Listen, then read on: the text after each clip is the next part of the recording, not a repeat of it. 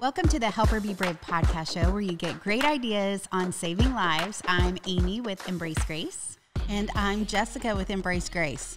So today we have someone that has really just her story and of how she helps has changed. I was shook when I met her, so amazing. So her name's Angela and she's with Unfaulted, and how they help support women after they age out of foster care. And so it's a little bit different angle this time. You know, with our podcast show, we want to help people be brave and choose life.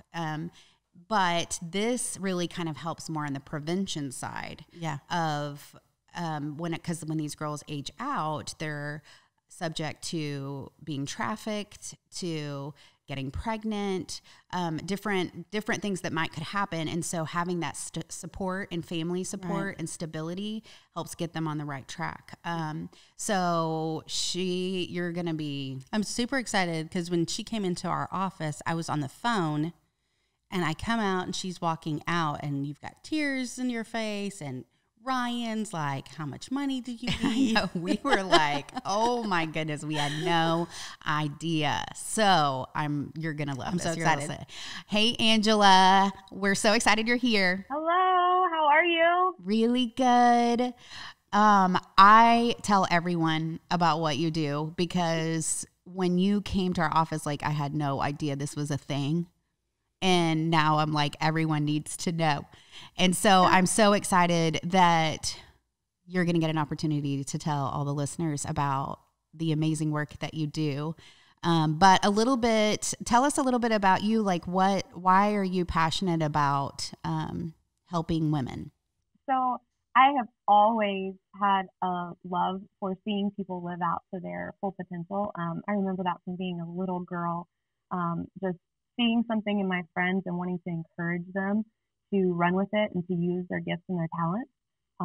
But specifically for what I'm doing right now through Unfaulted is, it's a passion that God started stirring in my heart about 3.5, 4 years ago. And when I realized that there was just honestly this huge issue not being talked about, nothing being done with young women aging out of the foster care system, my heart broke when I started looking into the statistics and getting to know some women who had experienced foster care without ever being adopted, without ever finding a family, and what they were trying to do on their own. And I just have such a passion to see these women live to their full potential and to see the Lord work in their lives, to see them dream again, and to live out who they were called to be. Yeah, it's amazing. So tell everyone a little bit about just what you guys do and about how, so maybe if you have some of the statistics, how are you, because a lot of people don't even know when girls age out of the foster care, what actually happens. So explain to everyone how it works. So there are statistics tell us approximately 23,000 kids that age out of the foster care system every year. That's men and women. Wow. And essentially they turn 18 and they're no longer funded by the state that they're in. They're no longer considered wardens of the state because they're adults and they're sent out on their own. I have heard story after story of these young women, specifically from ones that we work with through Unfaulted, who are turning 18 and they're ending up on the street. They're being handed a trash bag of their belongings and told good luck. So when we learned that, when we saw what was happening, we wanted to build something to support these kids as they were going into adulthood. So what we do with Unfaulted is we come alongside these young women. We pair them with a family and mentors to help see them through life. We do life skill classes with them. We offer counseling. We really just walk alongside them in this journey of life and help them to have the tools and resources put in their hands that they've maybe never had access to before. We're learning that so many of girls that are in the foster care system are trafficked. They are targeted. They're kind of an easy prey, if you will. What they might be being offered by their trafficker as shelter and money and food is a lot better than the option of attempting to live out life on their own on the street. So for us personally, we have 9 girls that we're actively working with, and 8 out of those 9 girls have been trafficked. Wow. And that's just it takes your breath away, knowing that that's what's happening. Like you see the statistics. I saw that I think it was 70% of women in foster care are trafficked. But then when you see that firsthand, when you start working with these girls and you hear their stories and you realize that that's really what they're all dealing with. And I can see how they don't feel like they have any other options. And it seems like you had said that, sometimes they're just dropped off at homeless shelters or on their birthday. And you had told a story even about a girl that was dropped off like super early in the morning. 4 a.m. 4 a.m. They loaded up all her stuff in a trash bag and gave her a bus ticket, dropped her off at the bus station. One of our girls that we're working with, we got a phone call from someone that was working with her at the time, and they said, hey, she's aging out on Saturday, and if we don't find someplace for her, we're taking her and her 6-month-old baby to the shelter in downtown.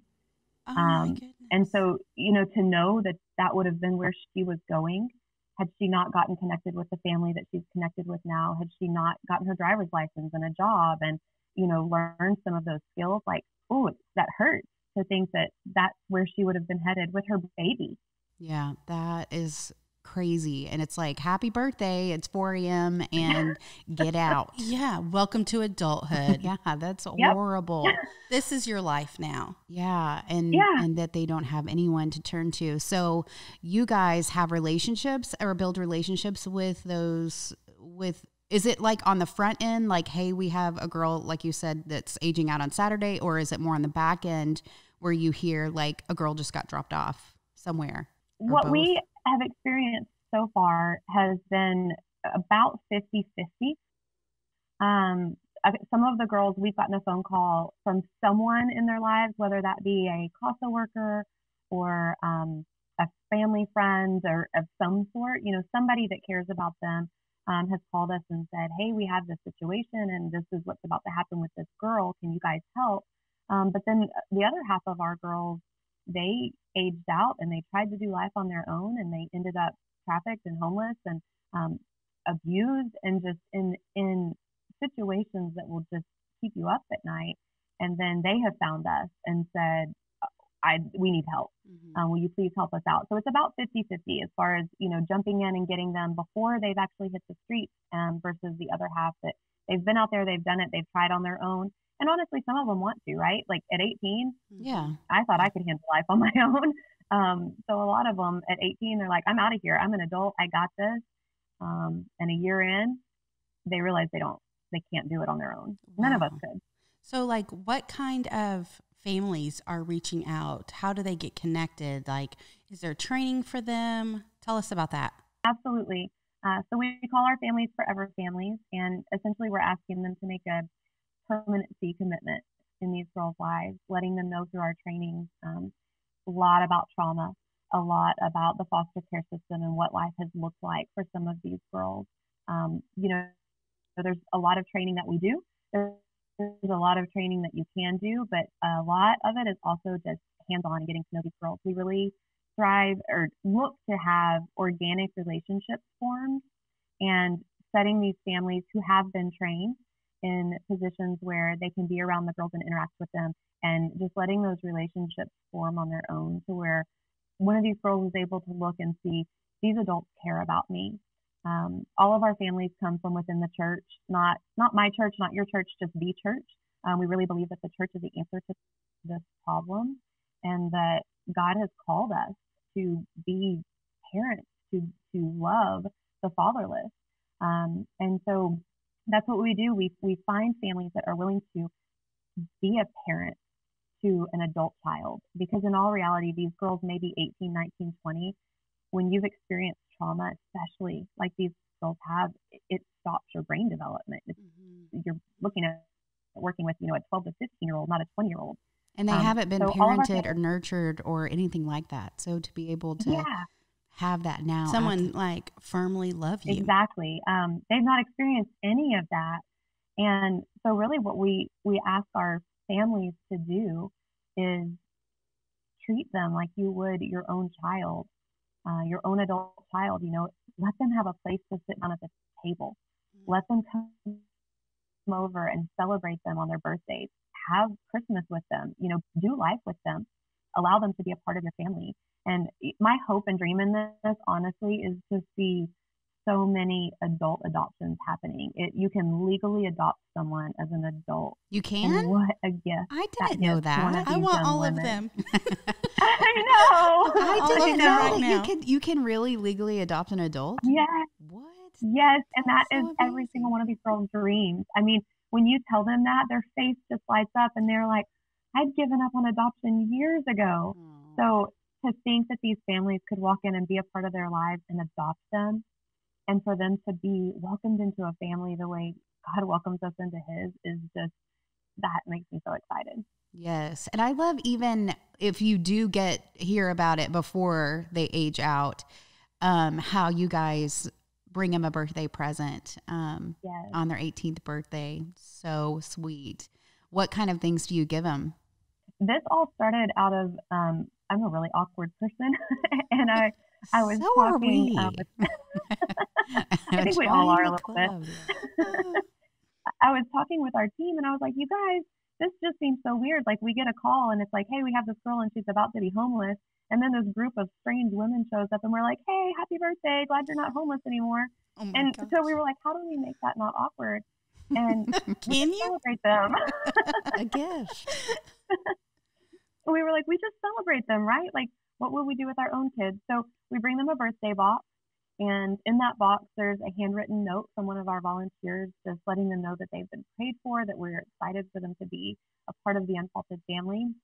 They get a Bible and socks and a journal and pens and girly things that are just kind of fun. We, bring in donations. And so each box sometimes is a little bit different just based off of What you have. I think we gave you a ton of tank tops too. Yes. Oh my gosh, they love those. Like, our girls wear those tank We tops had all the never-ending time. tank tops. There was like 1,000 of them. Someone had given them to us, but I'm so glad that you guys can use them. They love They're those really tank tops. cute. Super cute and soft. Hey guys, it's Jessica taking a quick break from the podcast to share some news with you. What if we lived in a world where every woman with an unplanned pregnancy always felt empowered to choose life for her unborn baby? Well, get your copy of Help Her Be Brave to discover your place in the pro-life and pro-love movement, a place where you can put your passions into action. To pre-order the book or learn more about the Help Her Be Brave initiative, visit www.helpherbebrave.com today. That's so sweet. I love that. So do you have a story, or I know you guys are relatively new, but do you have any kind of a story of a mom that you guys have helped? Absolutely. So let me tell you about our mom that I mentioned kind of just a little bit ago, when we had gotten the call from her caseworker that, hey, if we don't find somewhere for her to go, then we're taking her and her 6-month-old and dropping her off at the shelter. So that young woman came to us in January. She has since gotten her driver's license. She has a car. She has a family who sat down with her, and it was the most beautiful thing. They sat there and vowed to her, essentially, we are here for you, and we want to see you succeed, and we believe in you.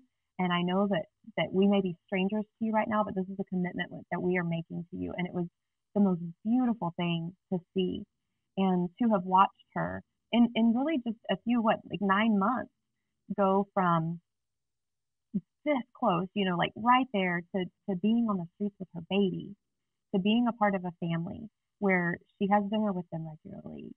They talk regularly, and she's a part of that community.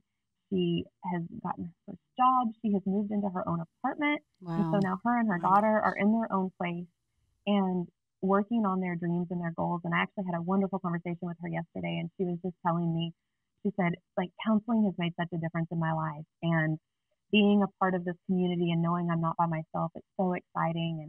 And I always look forward to our life skills classes, and I feel like I'm learning so much and I'm growing so much. And so how beautiful is that she was brought into a family. She was brought into a community where, she was no longer alone and hopeless. Her options have just opened up tremendously, and she's starting to dream again and think about what she wants to do in the future, and going to school and being the best mom that she can be for her baby. So, oh my goodness, I am trying to keep it together over here. Oh, so oh my sweet. goodness.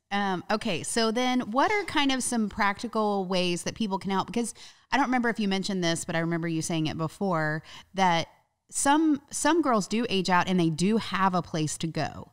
So, a friend or whatever. So they have a place, but they still don't have a family support. So it's not necessarily that the girl lives with you. It could be, but it could also just be that you're her family forever family. Yes. What are some of the ways that people can help or get involved? So many ways. The first, honestly, is just spreading the word about this. This is not something that's talked about. I have been a little ashamed that, I grew up in the church and I had never thought about this population of people being oppressed. And as a believer, I'm called to look after this demographic, this group of young women, and I didn't orphans even know and that it was widows. So a huge thing is just spread the word. Just let people know that there are hurting kids that are expected to become adults overnight and being thrown out to the wolves, essentially. Another way is volunteering. We're a brand new organization, and we are always, always, always looking to grow. And there's so many ways right now, especially that, we need help being a brand new organization. Just some specific skills and talents that we're looking for. And so looking for anyone who's willing to jump in and get involved and help in that way. And the huge, volunteer role that we have is being a mentor, being a forever family. And that does take quite a bit of training. But jumping in and getting there and knowing that you're trained and you're ready and that God's going to bring the right girl into your life to be a part of your family is just huge. We're also always looking for people that are willing to employ and train our girls. They don't have work experience or education, nor do they know how to really sit down and interview. They're not going to look you in the eye. They're not going to be able to tell you their strengths and weaknesses. They really just need a company or an individual that is willing to believe in them and give them a chance and, do a little bit of training and just hands-on relationship with them. And then, of course, with any nonprofit giving, it costs us about $9,000 is what we're averaging to see a girl from coming into the program and starting with just the basics, right, of a birth certificate, a social security card. Okay, now we've got to get a GED. Now we need to get you a driver's license and do driving courses and then find a car for you and get it. There's a lot, right? Just the starting out before you can be an adult. And they don't have any of that. Wow. If you've grown up in a family, like those are things that are just kind of there and done for you. Like I'm pretty sure my parents had a lockbox of all my stuff just ready to go whenever it was time for me to get my hands on and I need it. But what we're finding is we've got to apply for a birth certificate and a social security card and then wait for them to get those before they can even start a job. Yeah, you can't apply. You can't do anything without those documents. You really can't. So we're really starting from scratch. And then we pay for counseling for the girls. We do life skills classes with the girls. We do scholarships for them when they're getting ready to go to school. We help get them, clothing and food and just those basics, like those necessities that you would need. You've really got to look at this from starting from homelessness. Even if they didn't spend any time on the streets, they're coming to you as if they were coming from the street. Yeah. And so we're really starting from the ground and working our way up. So obviously financial donations are always huge. Or really just any way that we can partner with people to help in those areas to save money. So those are just a few ways to get involved. And we are looking to grow our team and would love for anybody that just feels a calling or a tug on their heart in this to jump in and get involved. Yeah, that is amazing. I feel like y'all aren't going to have any problem getting people involved in this. Excited. I know, just more people need to hear about it. Like what you said. Yes, well, that is amazing. Yes. Thank you so much, Angela, for coming on today and sharing about what you're doing and helping these girls be brave. And it's just beautiful. We're so proud of the work that you're doing, and we're going to keep telling everyone about it. I really do tell everyone. She literally does tell everyone. Yeah, I do. So that we're makes big me fans. so happy. Thank you. Yeah, thank you, I'm a huge Angela. fan of what you guys are doing.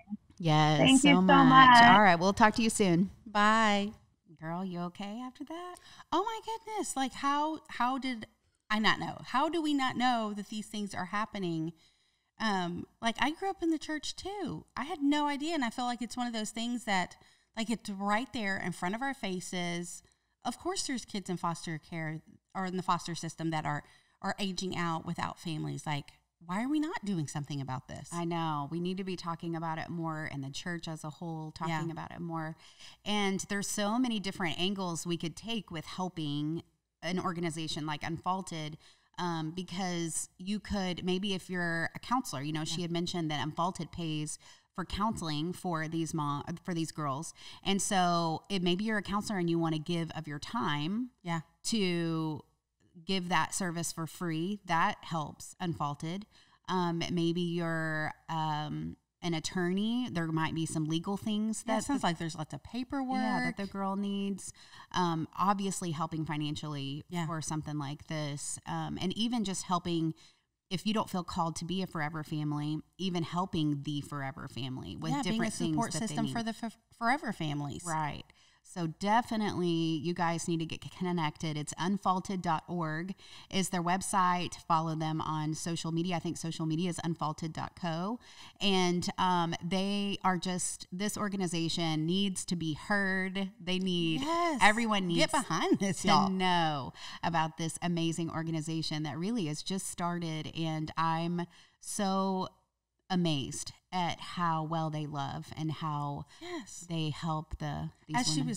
As she was talking, like I could totally feel God speaking to my heart about, you know, we have 4 sons and my heart has always longed for a daughter. While I am so thankful and blessed to be a mom of 4, like I've always known that someone would be a part of our family. And I just really felt God speaking something to my heart about that. So, you know, really encouraging listeners, viewers on the foster system isn't just babies and toddlers. It's teenagers. It's high schoolers. It's forever families. And everyone needs a family. Everybody needs a cheerleader and somewhere to go home to and somebody to call when they've got a flat tire. I can't imagine. Yeah, or spending Christmas together and having a family to turn to. Yeah, it's an amazing organization. So definitely get connected to them, unfaulted.org.